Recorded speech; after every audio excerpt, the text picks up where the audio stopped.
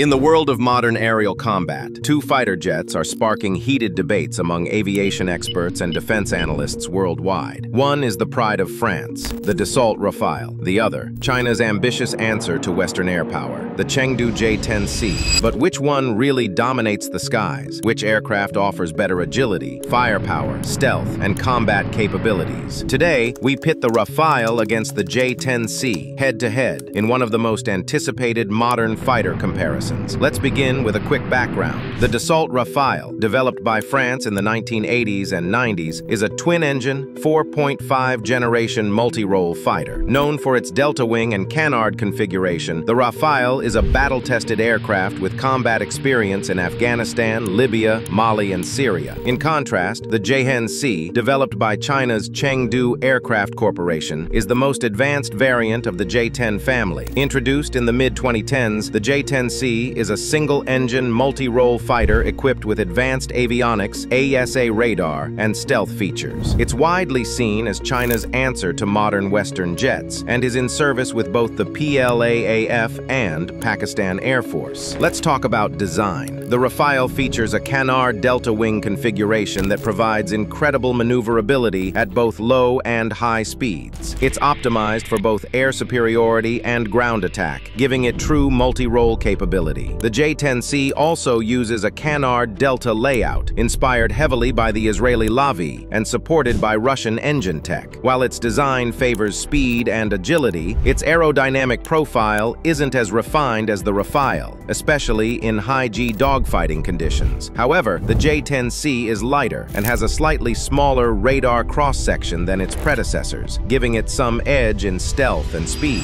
When it comes to raw performance, the Rafale is powered by two Snecma M88 engines, capable of pushing the jet to Mach 1.8 and giving it a high thrust-to-weight ratio. The twin-engine layout also provides added safety and reliability in combat. The J-10C is powered by a single WS-10B turbofan engine, offering a top speed of around Mach 2.0. While impressive on paper, early WS series engines faced quality issues. However, China has made major improvements in recent years, enhancing reliability and thrust. Still, Rafale's twin engines offer superior performance during extended missions, especially in hostile environments. Now to the brains of the operation, the radar and avionics. The Rafale comes equipped with the Thales RBE-2 AESA radar, which provides superior target tracking, electronic warfare capabilities, and greater situational awareness, even against stealthy targets. Now, let's talk firepower. The Rafale can carry over 9.5 tons of weapons, including the Meteor Beyond Visual Range missile, a game-changer with a no-escape zone exceeding 60 kilometers. It also supports Scalp cruise missiles, Mica air-to-air missiles, and laser-guided bombs. The J-10C, meanwhile, boasts advanced PL-10 short-range and PL-15 long-range missiles. The PL-15 is particularly dangerous. With an estimated range of over 200 kilometers, it may outperform even the Meteor in some aspects. But here's the catch. While the J-10C can carry impressive Chinese-made weapons, the Rafale's Western arsenal is battle-tested and has a proven record in actual combat zones. In terms of real-world combat experience, Rafale has seen action in several war zones, from surgical airstrikes in Libya to anti-terror operations in Syria. This battle hardening gives it a significant edge in operational maturity. On the other hand, the J-10C has not seen actual combat yet. While it has participated in numerous drills and joint exercises, especially with Pakistan, its performance under fire remains untested. The Rafale has found buyers in India, Egypt, Greece, Croatia, and the UAE, and it commands a high price, estimated at around $100 million